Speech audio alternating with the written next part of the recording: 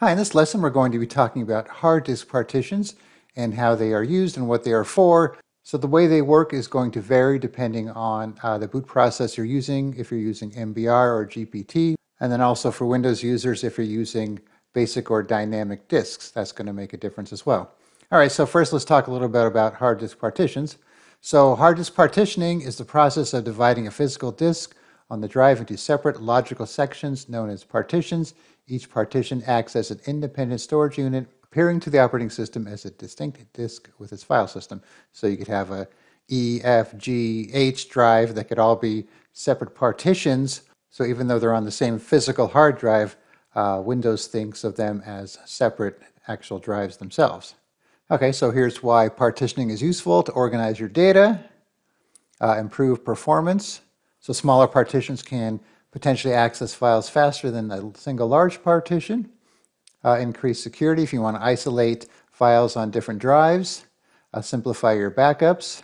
You know, if you're using a backup based on drive letters, you could back up just your G drive, which has, certain data on it, compared to your H drive, which might have other data on it that you don't need backed up. If you're going to do dual booting, let's say you're going to boot two versions of Windows or maybe Linux and Windows, you could use partitions to have each OS on their own separate drive.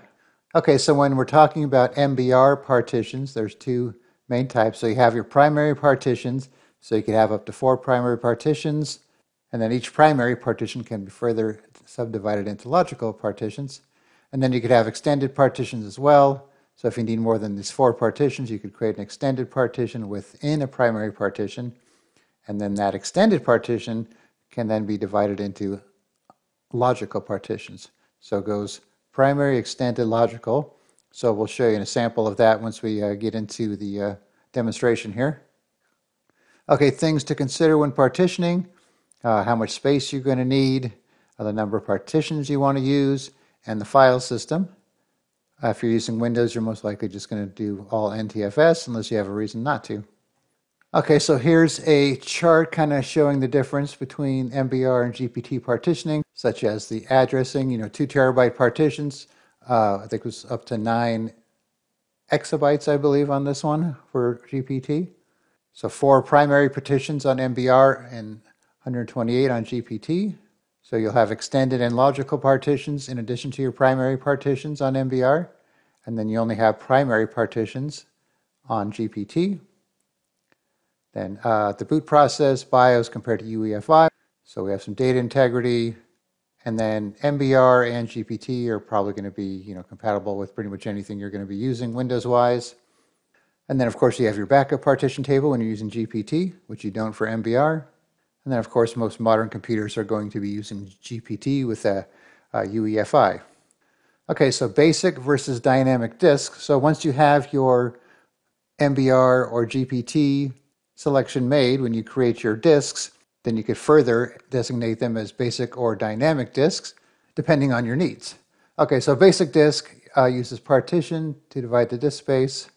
And then once again, you could have 4 primary partitions or 3 primaries and an extended with logical drives. And then the dynamic disk employs volumes instead of partitions. So you'll see that in the demonstration. So these volumes can be dynamically extended or shrunk or moved within the disk. And of course, you want to be careful when extending or reducing your volumes because you always want to back up your data before doing so, because you don't want to risk any data loss. All right, some advanced features. Okay, so for the basic disk, limited to basic disk utilities like formatting and assigning drive letters. And then with the dynamic disk, you have all the other fancy options such as disk spanning. So if you want to combine free space from multiple disks into a single volume for performance gains. Mirrors for backups, so that's when you have 2 drives. And when you write to one, it writes to the other automatically. So then if one drive crashes, the other one will take over and you'll still be able to carry on. And then you could just rebuild your mirror with a new drive and then start the copy process again. Okay, and then you have striping, not stripping, by the way. I'll leave that in there just for fun. It divides data across multiple disks for improved performance, known as RAID 0. Of course, there's all different kinds of RAID versions you could use for different types of redundancy and performance gains. Okay, so conversion. So you could convert a basic disk to a dynamic disk in Windows, but the process is irreversible and requires backing up your data first if you want to go back. And converting a dynamic disk back to a basic disk involves deleting all the volumes on the disk and starting over. Okay, so now let's go into Windows and kind of show you some examples of how this works.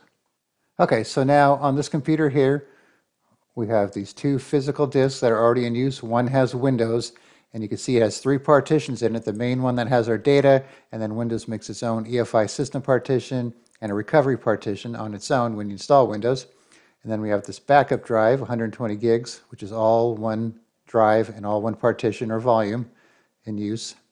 And if we right-click on it, you can see that we could extend or shrink it. We can't extend it because we don't have anywhere to extend it, but we could shrink it down if we wanted to. We could change the drive letters and paths if we want to give it a different letter besides E. Then, of course, we could delete it, which will delete everything on it. And then you can check the properties of it as well, which is the same as right-clicking it in File Explorer. Okay, so now we have these two new disks here. They're just some small test ones, a 10 gig and a 15 gig. So they are not initialized, so they're just listed as unknown. So if we right-click on one and choose Initialize, it says you want to initialize both of them, but we'll say just the one for now, disk 2, because we're going to make this an MBR disk, Master Boot Record. Okay, so it says online and automatically makes it a basic disk. And for this one, we're going to make it GPT. Okay, so now we have our two basic disks with no volumes on there. Okay, so watch what happens when I make partitions on the MBR disk. So I'm just going to right-click New Simple Volume. Notice it's called a volume, not a partition, but it's still a partition. I'm just going to make it 10 megabytes just so I could have multiple partitions on here. And whatever drive letter it assigns, we'll just pick it and give it a quick format. Okay, same with this one. We'll do it again. Okay, and one more time for the third one. Okay, so now we have three primary partitions here. You can see it says primary partition even though it says volume right there. So now watch what happens on the fourth one here.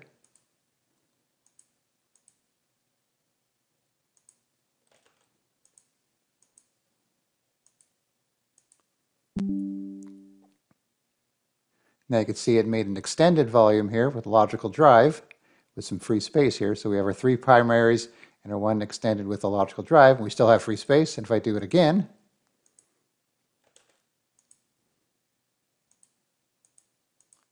now we have another logical drive when I could just keep going and going until we don't have any free space left. Okay, so now let's do the same thing on the GPT disk.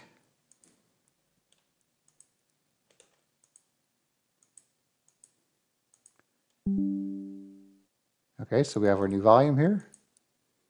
Let's do a couple more times here, or a few more times.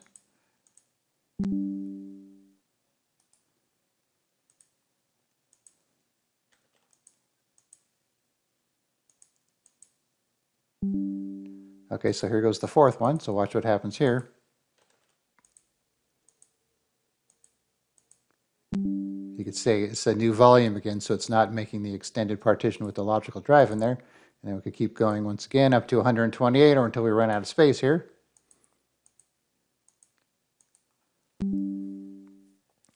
And so on. Okay, so now let's see what happens on a basic disk. If we right-click here, let's say we're going to do a new mirrored volume, which was using RAID again, so we're going to use this disk 3 for our mirror, which is also a basic disk. Just pick a letter here. It looks like everything's going to work. Watch what happens when we click on Finish. The operation you selected will convert the selected basic disk to dynamic disks. And then another message here about if you convert the disk to dynamic, you will not be able to start installed operating systems from any volume on the disk except the current volume, and so on. So it'll actually convert them to dynamic disks in order to use the mirrored function. So we're going to say no to that. So now I'm going to convert this to a dynamic disk by right-clicking on it. Convert to dynamic disk.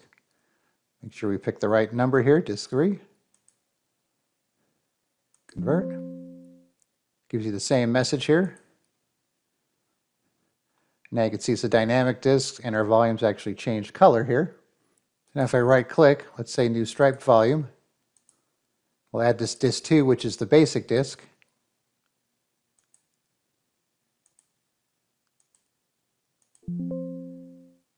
Now, once again, it's going to want to convert disk 2 to a dynamic disk to do so. And then if we say yes, now you can see that's dynamic. And now our volumes changed from the logical to just the regular volumes here. And now you can see it's creating that new striped volume for us. Okay, so hopefully that's not too confusing. Just remember, when you initialize your disk, pick MBR or GPT, most likely GPT, depending on how you want to make your partitions or volumes. Just remember with the GPT, you could have the 128 partitions there or volumes. Whereas with the MBR, you could have the 3 primaries, one extended with the multiple logicals, and then basic disks, you can only just create partitions and give them drive letters. Or dynamic disks, you could do the stuff like the spanning and the striping and the mirroring and that type of thing. All right, thanks for watching.